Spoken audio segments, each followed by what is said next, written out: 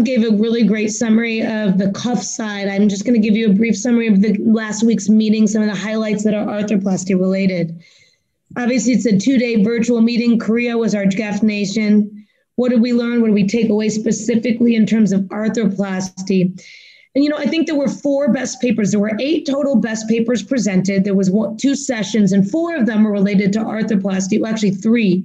And so I'm just going to summarize what these best papers really sort of talk to us about. So the first one was patient satisfaction and outcomes of reverse shoulder arthroplasty. And it was a minimum of 10-year follow-up, which we really don't have in the United States nearly as well as some of our European colleagues.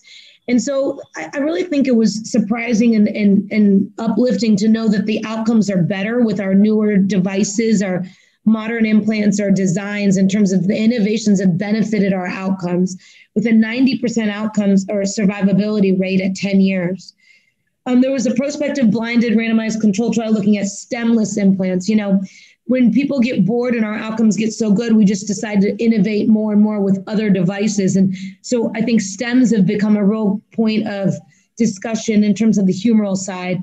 And they found that the stemless devices seem to do as well as the humeral implants and the stem devices as well. Well, one personally to me was, looking at midterm out results, and really actually they had 5-year results of outcomes for radiographic of anatomic total shoulder. And this was at the central peg. Many of you know and have seen this, where sort of a cortilock or whatever central peg is larger, and then peripheral pegs. And they sort of had surprising results that weren't as good as they expected.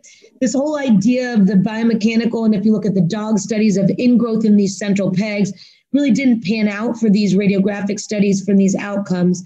And they found that there was less central ingrowth and actually more lucency around them.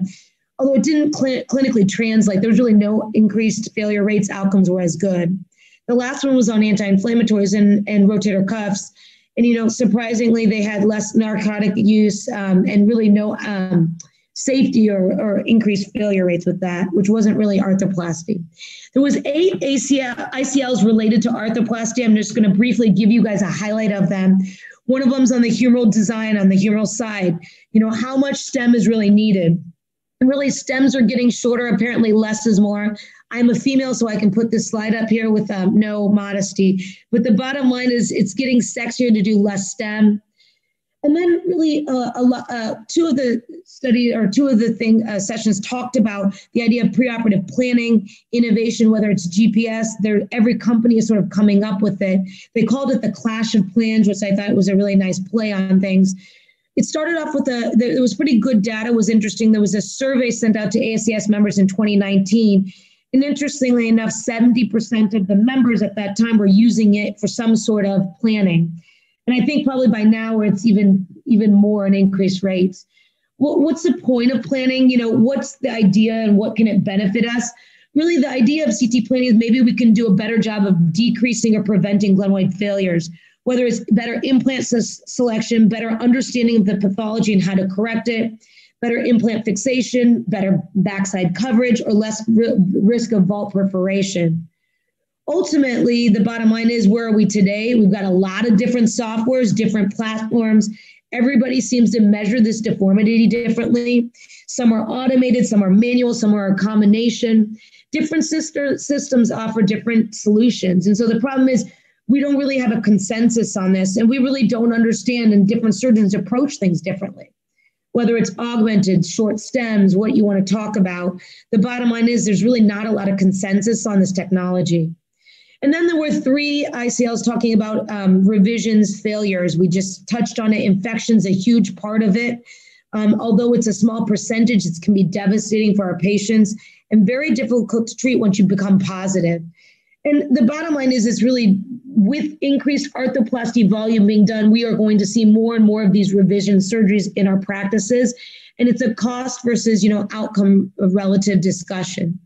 And then there were 2 that probably are more specific. I don't know in India, and I think it'd be interesting to hear from our colleagues in India whether this is an issue at all. But in the US, really, there's a push to do less for more. So less money, less cost, and keep your outcomes, do better. And that's really an interesting discussion. And I don't know if our colleagues internationally feel that push. NIR was honored by Dr. Bigliani. This was the, sort of guest speaker. And then finally, we ended with some symposiums.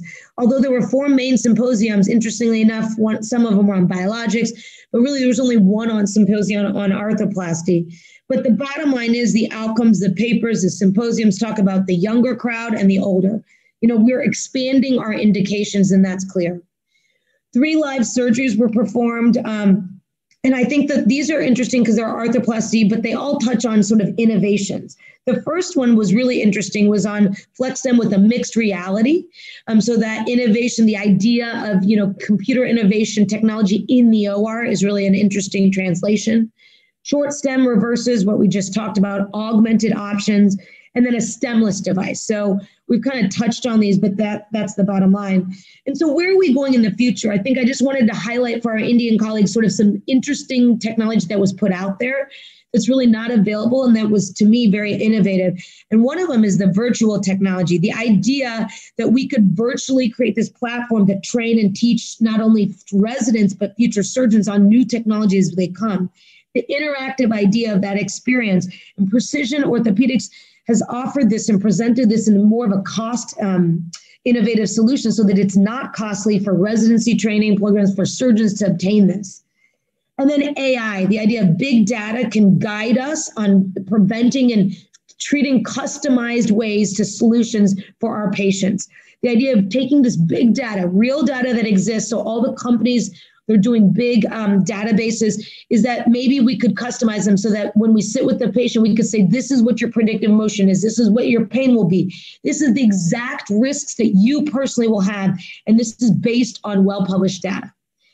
And they're talking about this by taking a lot of data, providing it, and creating more predictive models. And I think it's really neat because they partnered with a technology company to do this. And this was an exact tech specific symposium that was produced. But I think that other companies, that basically our colleagues right now, have produced the exact same thing, and some of them actually on our panel, and provided this to AAOS as another option.